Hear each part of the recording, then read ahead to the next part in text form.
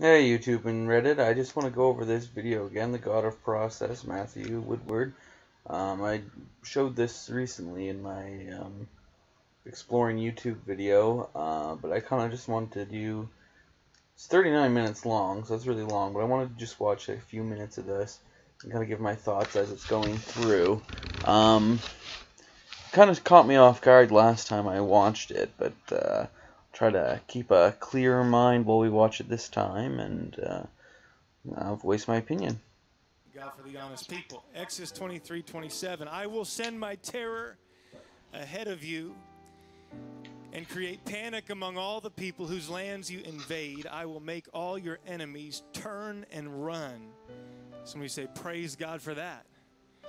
Verse 28, I will send terror ahead of you to drive out the Hivites, the Canaanites, and the Hittites.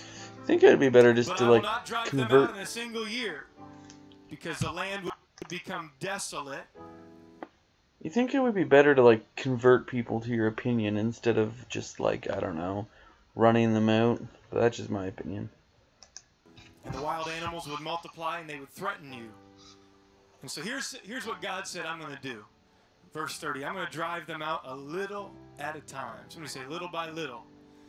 Until your population has increased enough to take possession of the land.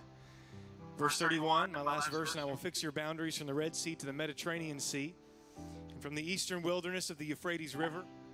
I will hand over to you the people now living in the land, and you will drive them out ahead of you.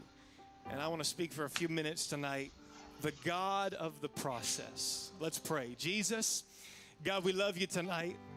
And God, we do say one more time what a privilege it is to be in your presence. And God, I pray, God, although we do this often, God, I pray that it would not be something that we take for granted. Help us to always remember that it is a privilege to freely open your word and speak about it and preach about it and teach from it freely without fear of persecution. God, we thank you for that. Yeah, but you want to persecute others? God, we intend to exercise that right this evening. I pray your word would go forth, not just with cunning words of man's wisdom, but God, we ask that there would be a demonstration of your spirit and your power. And God, that you would do what only you can through your word. Let it not return void and empty in our lives. We claim that promise tonight. Come on, somebody just lift your voice for a moment and just pray that God would speak to you. Jesus, this is the lifting hand thing. My mind is when I go to my wife's church, a lot of people do that. To us. Speak to me, Lord, I pray.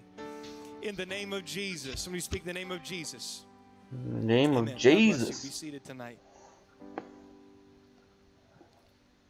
I don't know if you've perceived this in your walk with the Lord. Nope. And when you read through Scripture, and just understanding the nature of God in general, I perceive that there are some tensions in the nature of God and the Word of God. And as Pastor Lehman would say, some of these things, they're not problems to be solved. They are a tension to be managed. And I'll tell you what I mean. You know, I thought for a while, I need to just keep writing these examples down. I'm going to preach a message someday about the tensions, the balancing act of some of the attributes of God.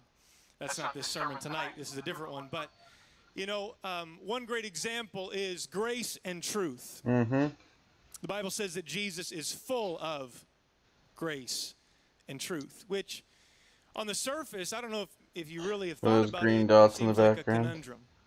It seems like a paradox of sorts. How can you be... Okay, I think we're done. Good talk. See everyone next time.